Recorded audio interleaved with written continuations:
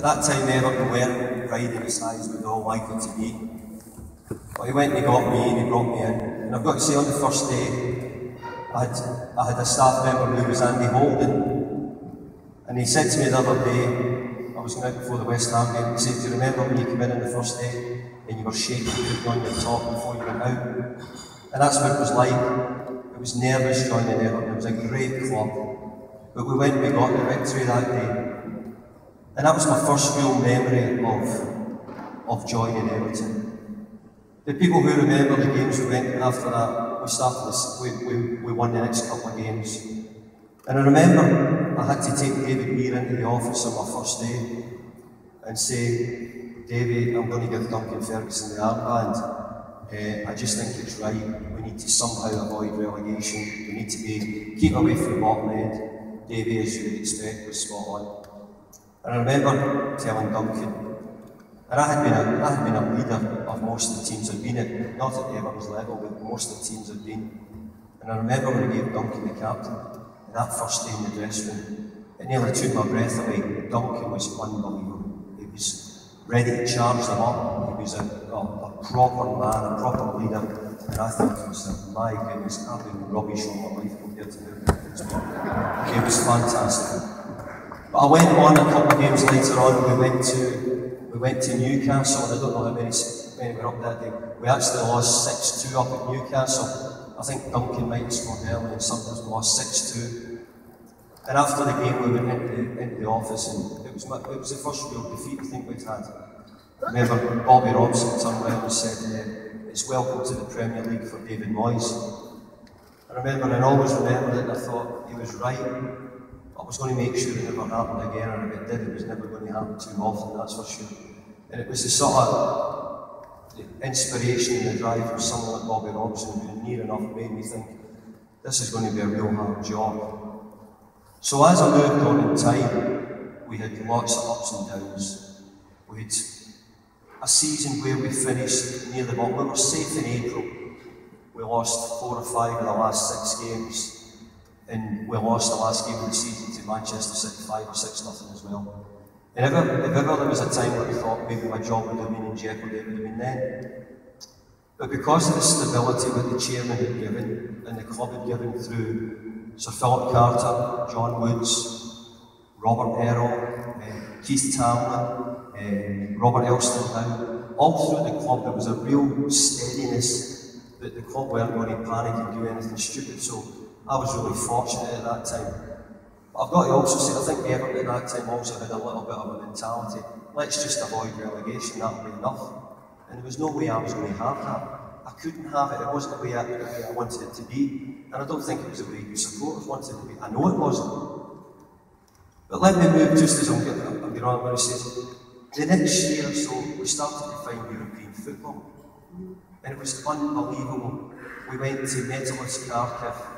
Then we went to Nuremberg for the people who were there. Then we ended up in Fiorentina. And I thought to myself, this was a bit, I still tell the story, we couldn't sleep in the afternoon of the Nuremberg game because the supporters were in the square and they were singing the whole It was really important. You remember the Fiorentina game? It was a brilliant game, Fiorentina. We lost there, we got them back, and we got it back to 2-2 in the end. And it ended up, we lost the penalties. I think it was Jags who missed the penalty. But nothing was more fitting than it was Jags who get the win on the semi-final of the FA Cup.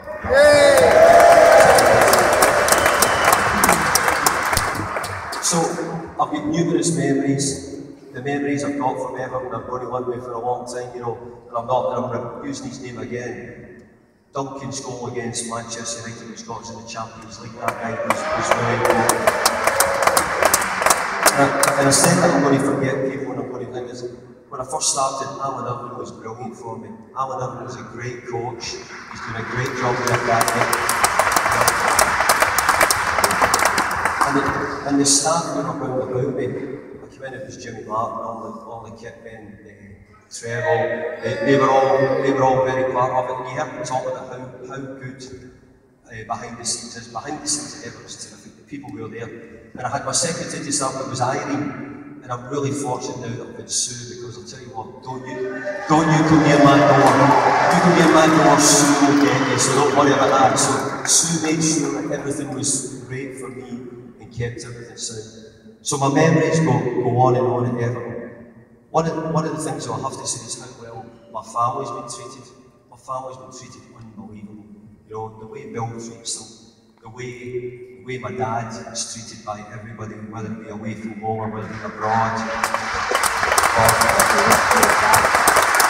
or just the pubs on the ground. It's been great, it really has. So we thank you as a family for everything which has been done at Everton. You know, I could tell you some great stories about where we've gone away with the team, the things that have happened. You know, we always take the team away. We've had some great trips to New York, Miami at different times. And always part of it was that, you know, any new players had to sing. It was part of the regime. You know, and the players will tell you used to have to stand up at the table. And when we had Joe Yobo was a great MC. He made everybody get up, introduced them all. And probably the worst ever was Phil Neville. Give us a song! Phil was more scared singing a song than he was going out and playing in front of 60,000. He found it terrible. But it's the character that the players have got, and the spirit we've had throughout. All the players in my time have been great. And it's the one thing I think to myself is, how lucky have I been? Not just good players, but great men, and for that I really thank them all.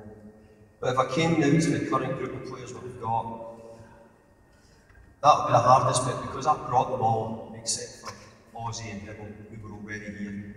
They were part of it and have been since I was there. So everybody else I've brought in, so I take full responsibility. And I've always given them.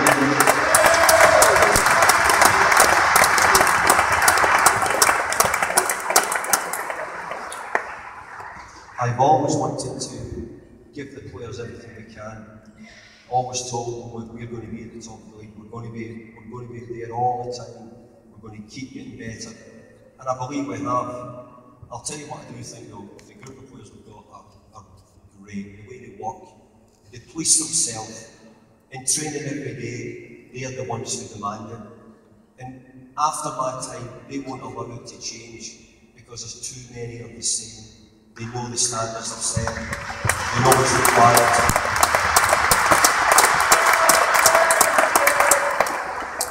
Behind the scenes, you know, it wasn't too long ago that it was Davy Weir and Alan Stubbs and Duncan who were the players. And we laughed now, the staff laughed, Jimmy Lumsden, myself, we laughed now because we said, remember what they were like? Remember, now they're back in the staff. And it'll be the same, and there'll be more coaches come out of the group who's there, because they're great lads and they're obviously excellent players. I'd really like to thank the players for the way they've done this year, because I think they've been excellent. I think they've been in the top half of the league all season, in the top group, pushing the whole year. The record we've had at home has been excellent. They've been brilliant in all the games for me, they really have. I couldn't fault them at all. So I would have a really big thank you for everything they've done.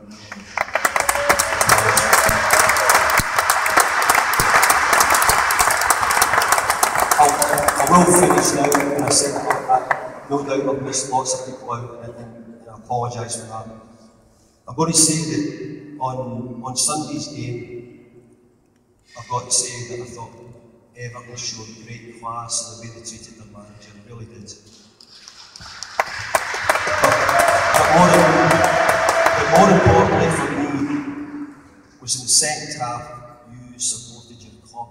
You knew you were losing your manager, but you supported your club. I admired that more than I admired anything for the way you were.